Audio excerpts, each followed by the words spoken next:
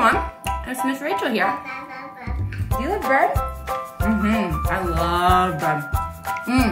It's so good. It's like the best thing in the whole world. You want some bread? No? What about you guys? You want any bread? What do you think when your bellies are so empty? What is one food that you always want to eat? Pizza, ice cream, pasta, bread. Well, in the Bible and in today's message, we're going to hear how Jesus is the bread of life. What do you think that means, August? Jesus is the bread of life. You think Jesus is like bread? No? I don't know. Jesus is like bread because Jesus fills us up. Do you think Jesus fills up our bellies though?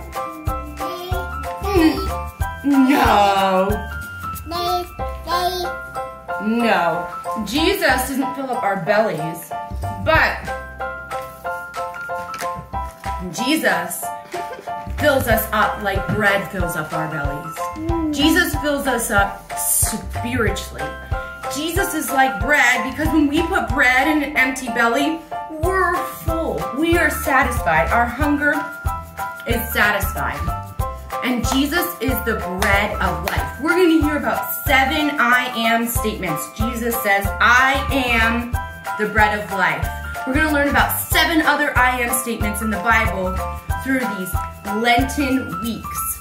But when Jesus says that he is the bread of life, he is saying that he fills up our hearts and he fills up our souls. So I hope that you remember that you have a great God, one who is there to give you what you need to fill you up. I will see you next week, friends, for our next I am statement.